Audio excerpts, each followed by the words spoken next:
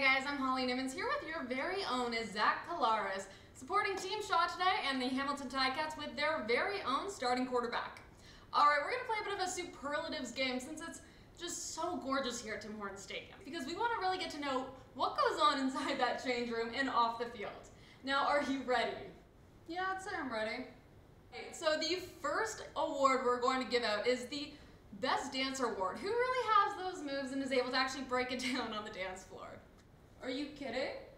Have you never seen me dance? Watch me whip, watch me nene. Alright, my favorite one? Who would you say is the life of the party?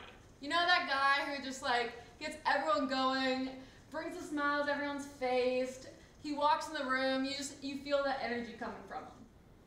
Chad Owen's my man. Oh, he is motivational, he is inspirational. He just knows exactly what to say, when to say it. No, man, like, you know Leonardo DiCaprio's Oscar speech this year? Just read Chad Owen's blog. Which player on the team would you say is the biggest prankster of the group? I'd have to say Brennan Banks. Banksy cracks all of us up. I love that guy. Who on your team has the best laugh? Like, I'm thinking like the best cackle. You recognize it from like millions of miles away.